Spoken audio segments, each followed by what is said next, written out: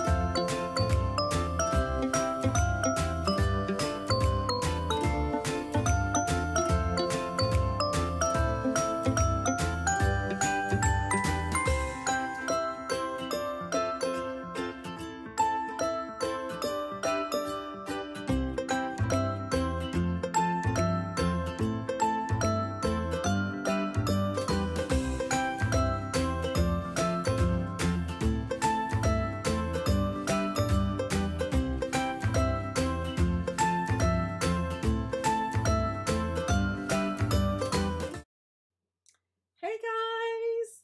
Alright, let's see. I'm muted. Can you guys hear me? I don't know if you guys can hear me or not. Hopefully you guys, yes, you guys can hear me now. Alright. Okay, hey guys.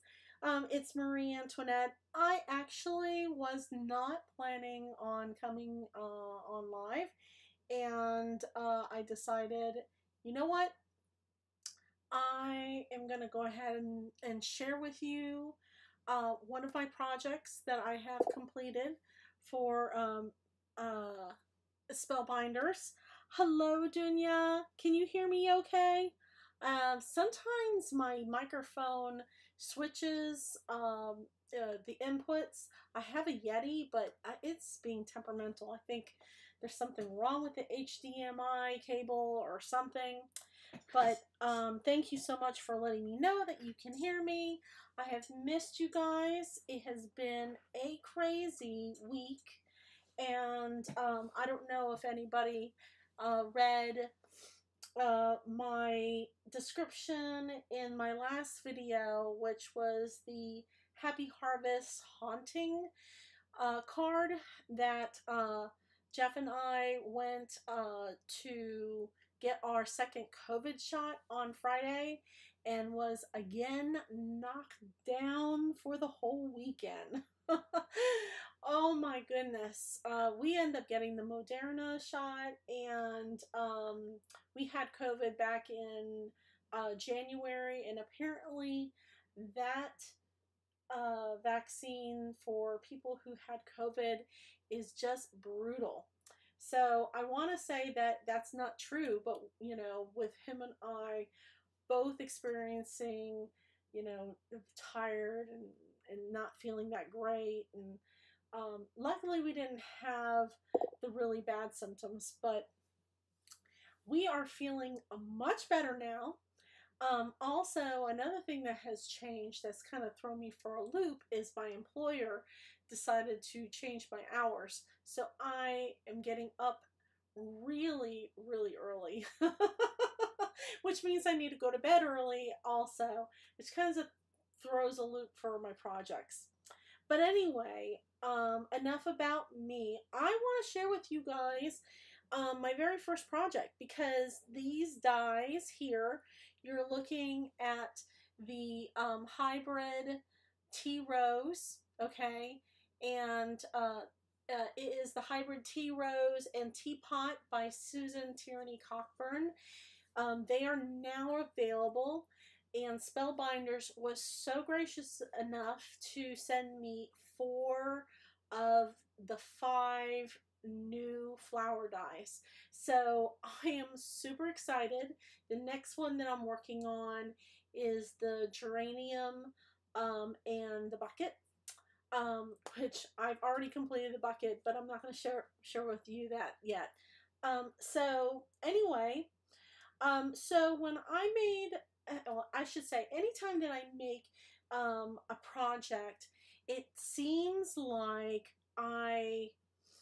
it's a little bit of a challenge, because you're the first to get something, and you don't really have many other projects to look at to get inspiration. So really, it's truly like a blank canvas. And so I'm going to share with you what I made, okay? Because first I was going to make it as a card, and I decided, no, I don't want to make it as a card. I want to make something for my boyfriend Jeff. So this is what I made. This is a a wall art mixed media project that anybody can do. Anybody can do this, okay? And on my blog, I am going to be releasing all of the steps that I did, because my computer was acting up and telling me that it was completely full and I couldn't make videos with my Logitech. I had to do it all by my phone, and I haven't yet edited those videos. So I wanted to come on and, answer any questions that you guys may have about this tea set. Stopping myself. Oh, okay. Very cool. Very cool.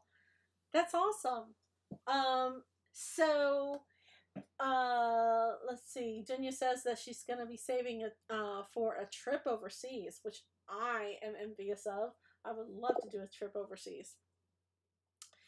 So, here is the project, and I just want to walk you through the inspiration for this. Okay, so this project was specifically made for my boyfriend. Thus, the Douglas Adam quote, a cup of tea would restore my normality. Which, if you guys know that quote, it's from the Hitchhiker's Guide. Now I can't even think of what it's from. But anyway, Hitchhiker's Guide to the Galaxy. Sorry, I drew a blank there. And he has been having me watch this BBC comedy. At first it was a radio show, and then it turned into a BBC comedy. And so anyway, this whole story behind this is that my boyfriend was a avid coffee drinker. He is still an avid coffee drinker. And I wasn't feeling that well. And I said, hey, do you think we could have some tea in the house? And he had tea, like Lipton tea, but I wanted really like specialty tea. And so he looked at me perplexed, like, isn't tea the same as like the tea that my mom makes? No, because her tea is golden. She makes the good old Southern hospitality tea. I'm still trying to perfect her tea. But I said, no. There's all kinds of different teas, sweetheart. He said, okay, well, let's go to Wegmans, which is a grocery store. So we went to Wegmans, and I had no idea what a huge tea section they had. And so anyway, he saw all the teas, and he just all of a sudden just became kind of overwhelmed and started looking at all of the teas and going, ooh, this sounds really interesting. Ooh, this sounds interesting. So anyway, we get home, and I fix myself a cup, and I ask him, do you want some tea? And he looks at me, and he's just like, oh, no. Yeah, tea? That's like a girly thing.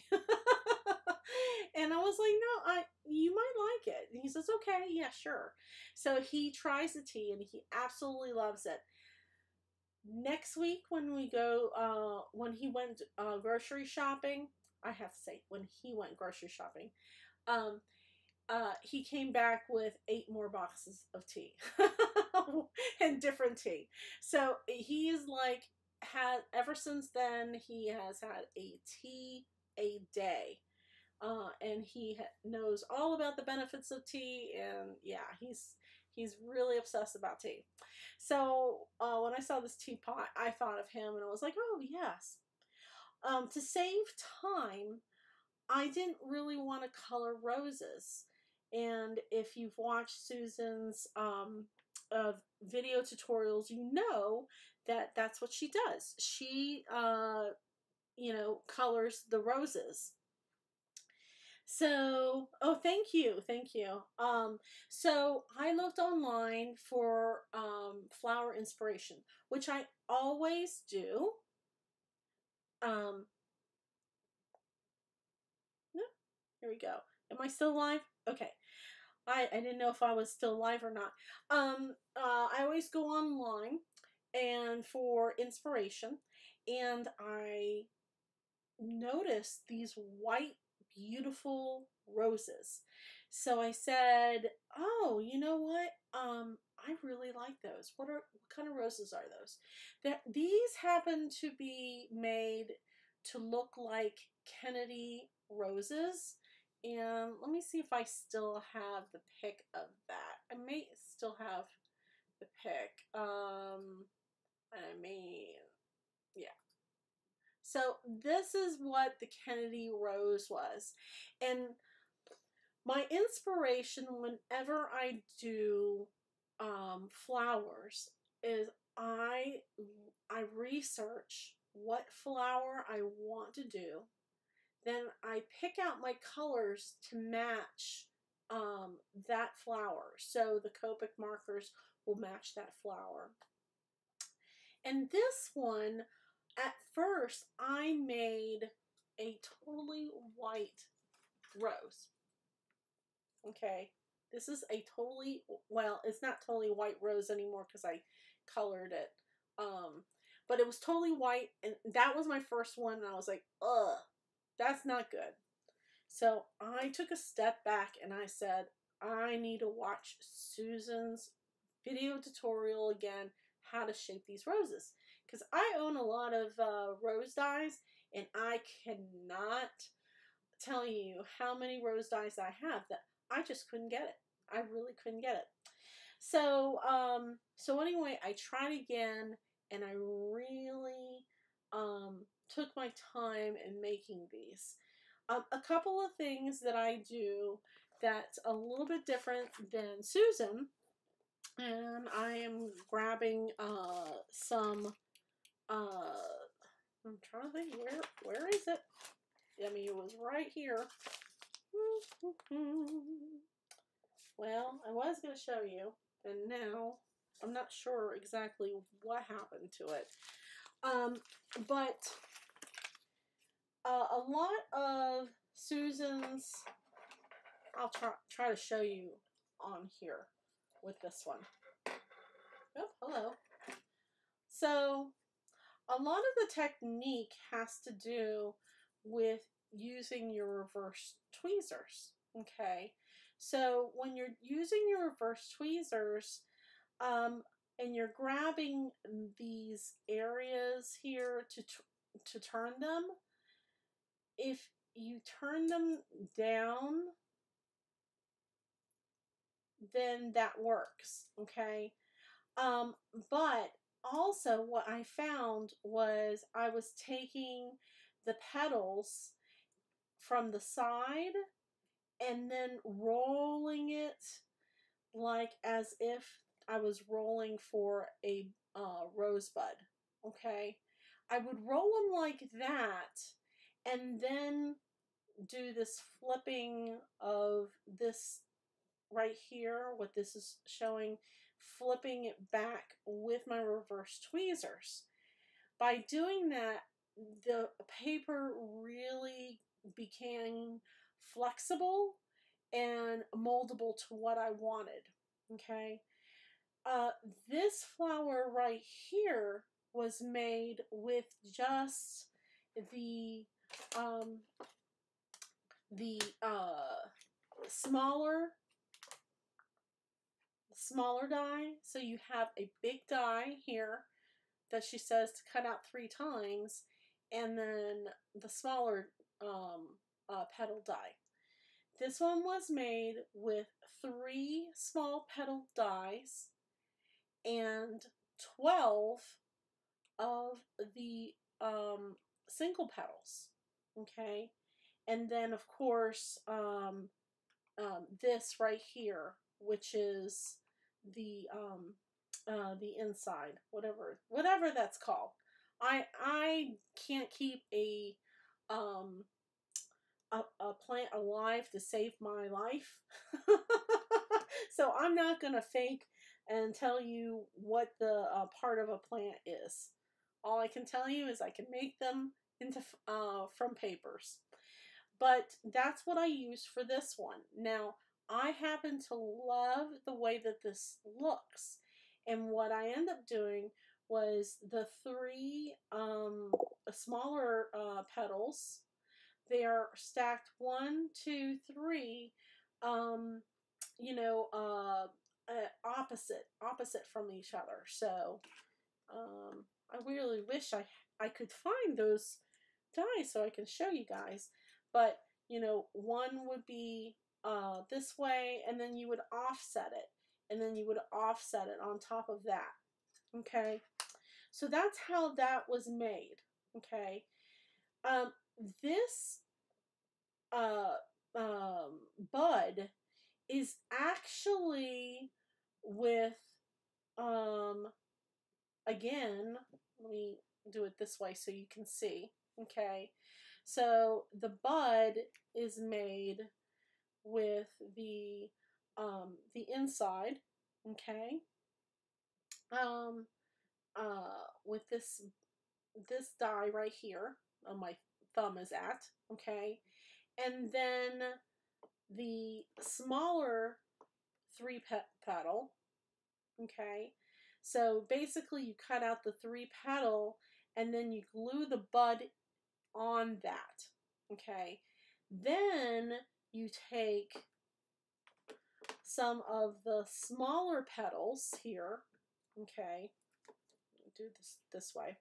You take the smaller petals and I put them inside here, you know, and glued it that way. Once I glued it where I felt like it was getting full, then I started kind of squeezing it together to shape it where it actually looked like the bud. And so anyway, like I said, I have some video on my phone of me doing that. But if you guys would like to see how I did that, please let me know. You may also notice with this, the Hamlico white paper, that there's a hint of like a peach in it. Now, it was really hard for me to find a Copic marker that I had on, you know, in my arsenal of tools. But when I looked at all of my markers, I noticed that this one right here, the E000, which is called Pale Fruit, okay, Pale Fruit Pink. This actually looked really beautiful with stark white paper. I'm telling you, this is the whitest paper that I probably can get. Okay, there are other whites that are not as, you know, bright as this. And this happened, you wouldn't even know. You wouldn't even know that it's in there. It kind of just looks like it's naturally like that. But this is what gives it the natural glow. Okay. And all I did with that was show you on here, because unfortunately, like I said, I can't find my extra pieces. But you know, basically what I did there was I would color the insides just like Susan has in her videos. Okay, and then when it came to this is the bottom part of the bud, this is the top part of the bud, so top part of the bud right here. Okay, and the bottom you put glue and, you know, just insert there. I would take this marker and just color just the bottom. And I would do that to the front and the back. Okay. The other thing I did with the bud was I cut out 4 of, I think it's called the calyx, maybe not, I don't know. We'll call it the stem. I'm not really sure what it's called, but 4 of these. So 2 getting glued together, and I don't know if you can see it in here because it's pretty hard to see, but I didn't like just having one glued on top of the other and then just glued in the front. I glued it in the front and the back and then connected the stems. Okay.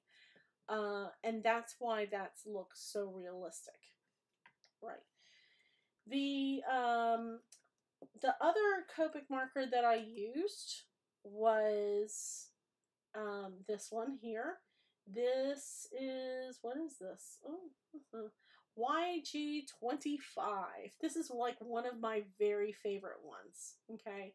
This is called, I think that's called Celadon Green.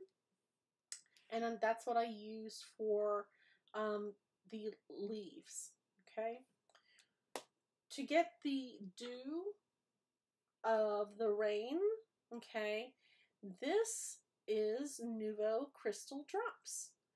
And I love this. I think every paper gardener should have this in their arsenal because it just makes such a beautiful statement on your pieces. Okay. I did do some embossing for this. So the embossing was done with Ranger's embossing powder, the copper tinsel. Okay.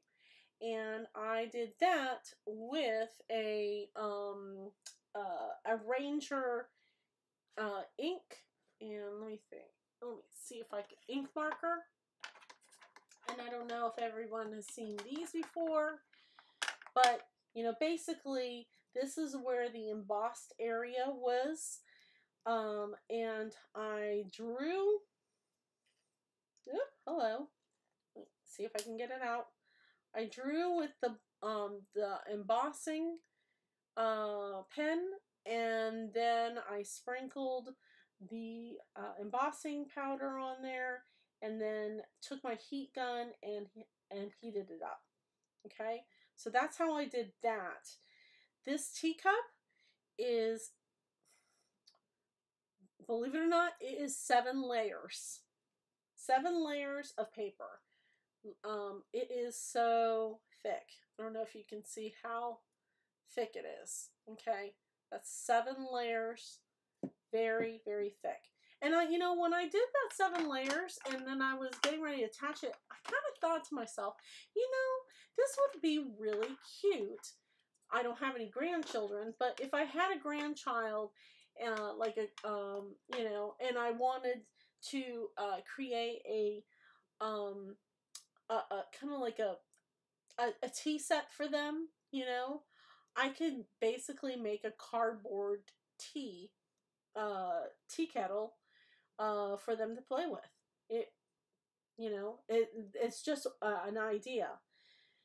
The paper. Let's talk about the paper, because a lot of people have commented on the paper and saying, I love that tea kettle and that paper. The paper that I used is called Copper Blues, and it is absolutely beautiful. I mean, this is like one of my go-to papers. These are all the designs that you get in this paper stack, and you can find this on Amazon. Isn't this gorgeous? This is so gorgeous. Okay, but this is what I made, the tea kettle and the plate. All right, let's talk about the plate. So the plate is just, let's see, let's see, the plate, I use the Nestabilities Essential Circle Etch Dies. Okay, and this was the largest die, the largest circle die, and then this is the second largest die. Okay, so how I made the quote is basically I took, guess what kind of paper? Crystal, because I use crystal white for everything, and that's by Cardstock Warehouse. I took this and basically fed it through my printer and printed this quote. Okay, went ahead and designed it up in Word. If you guys don't know how to do that, let me know, and I'll be happy to show you guys how I design quotes in Word, and I can design them in Canva. If you guys never heard of Canva, you can do that for absolutely free with that program.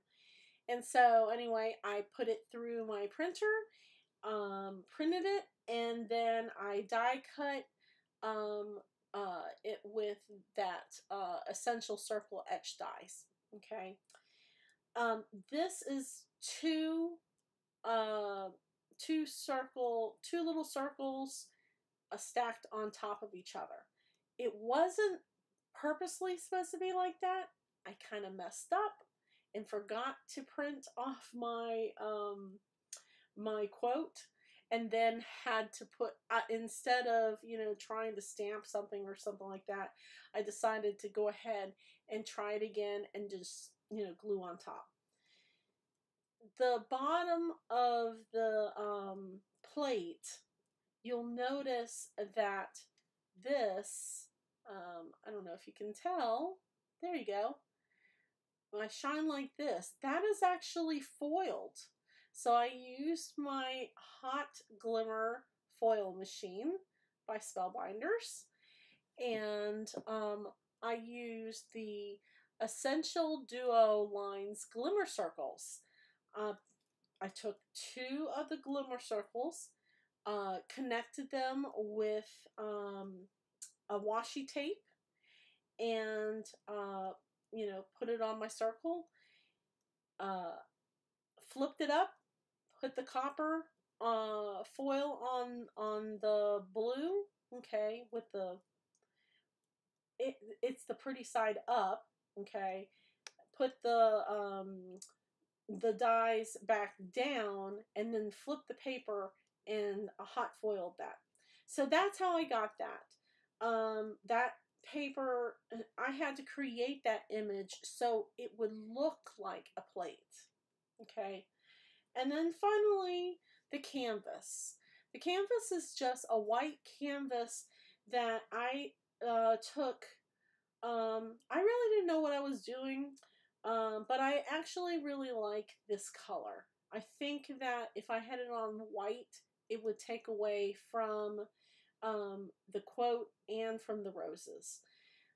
This was acrylic paint in copper, white, and I think an off-white. And I just mixed them together and I end up getting this color.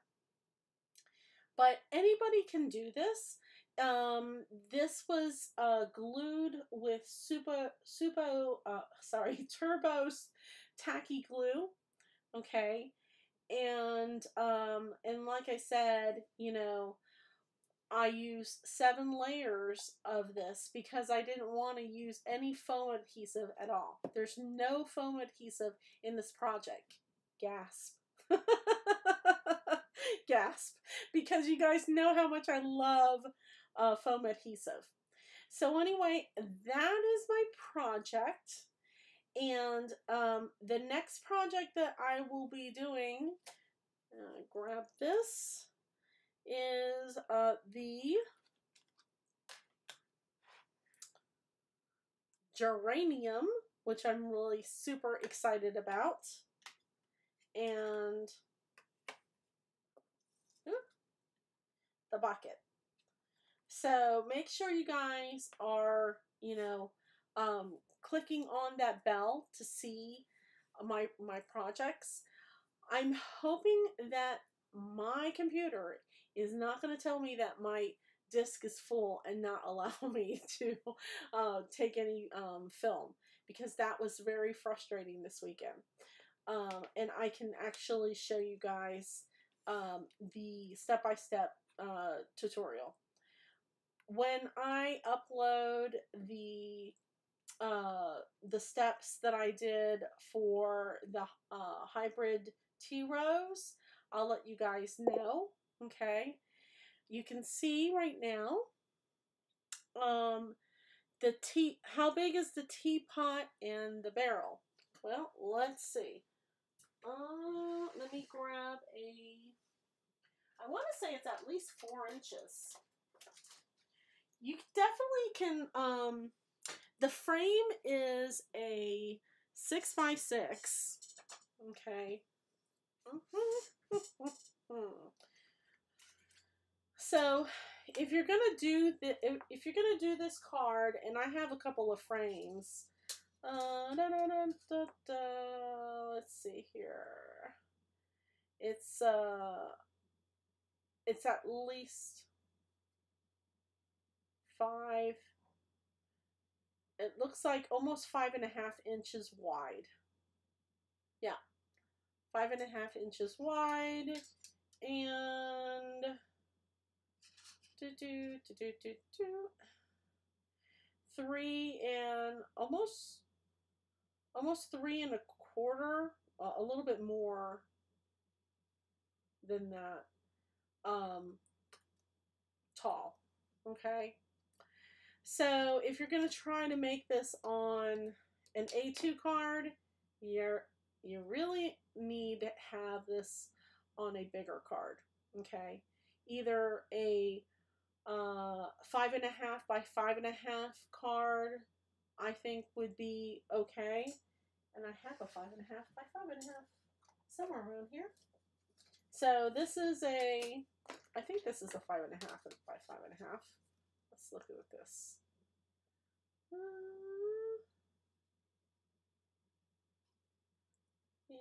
It's a little bit more than 5.5.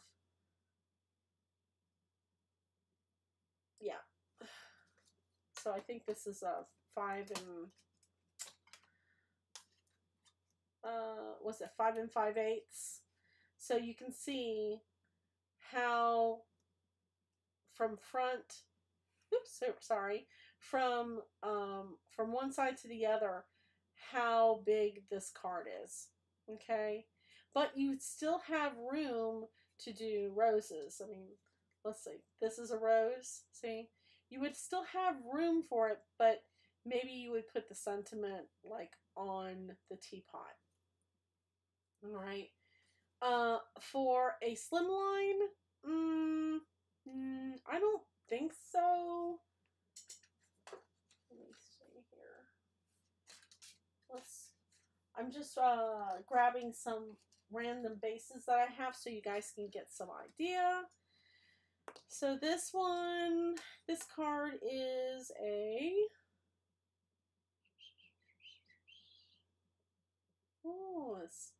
it's a 5 by 7. So you can see with the 5 by 7, it actually hangs off. But if you have it with the long ways, I don't know what you call this, but if you have it this way, then you have plenty of room to put some flowers on top, but still it's like, you won't really be able to build up your flowers bigger. Okay, so that's why I say, with a square card, it's pretty much better to do it like that with that. If you wanted to do a mixed media project and didn't want to go with a 6 by 6, you could always do an 8 by 8. Okay, so this is an 8 by 8, and if you guys see the rest of my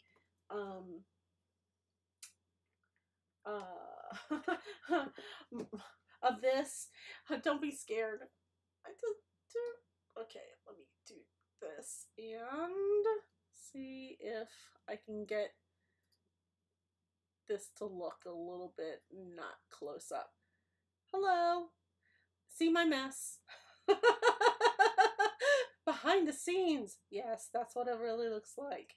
Okay, so this is a this is an 8x8, and so to put it on an 8x8, you put it there. Oh yes, you could build this up and make it look like all fancy, and yeah, you could do so much on an 8x8. But you know, definitely you want to have this on a bigger card, or going the what's it, the long side going wide. Whatever you call that. I don't know what you call that. If you guys know exactly what that's called, let me know, because I don't know what it's called. Oh, but anyway, did you have any other questions? This is the bucket. I've already made my bucket, and I'll be sharing with you guys how I made that bucket once I have my geraniums made. I cannot wait to make my geraniums. And I'm hoping to make a background with the Simon Hurley 6x6 stencil. I don't know if I'm going to be able to do that. I've never used one of these. Horizontal? Horizontal? Yeah, definitely horizontal, not vertical. Thank you. I really appreciate you helping me out with that. So anyway, like I said, this is the first of 5 flower dies that I have out of the 6 that have been released, and actually I'll have a total of 12 projects to share with you guys all the way up into October 20th. And then on October 21st, you guys are going to really, really love those projects. What they have coming out is amazing. Amazing. If you love words and you love making cards with words, that's all I'm going to say. I'm not going to give away what it is. But if you love making cards with words, you're going to absolutely love their releases. And also, Susan's new die that are coming out for the spring.